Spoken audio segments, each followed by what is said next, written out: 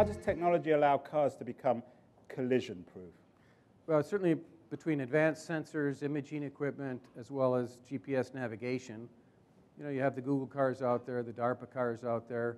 7 states have legalized driverless vehicles now.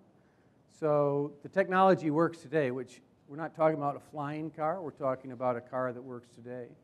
And it's our commitment to make that happen that's the big change. The government is doing something right now.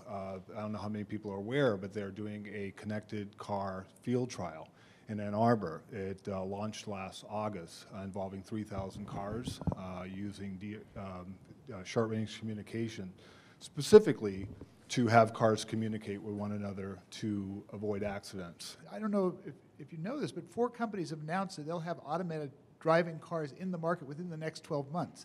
Audi, Mercedes, BMW, and Volvo. And in Audi's case, it drives up to 39 miles an hour on Bayshore.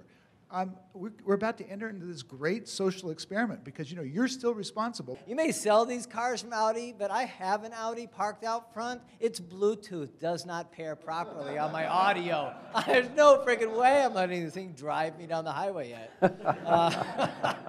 Well, self-driving car, Michael, is magical thinking too. I just listen. I was arriving late to work the other day, and I saw the Google self-driving car buzz by me, driving much better than I think I was.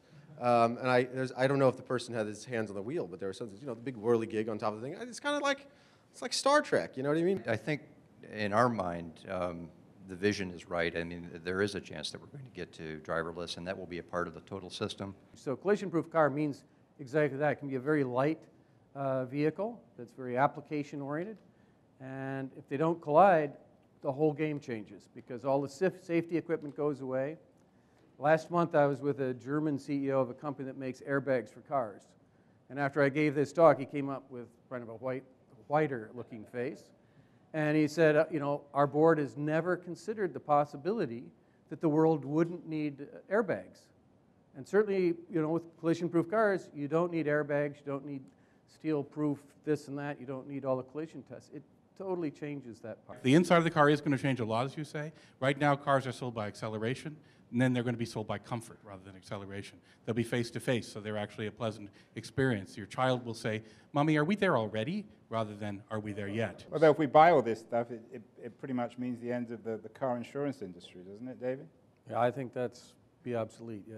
Anyone there from here, from the car insurance? You should be looking for new work. Andrew, the minute that you realize that you can be in this thing and surf your email and not touch the car, that will be awesome.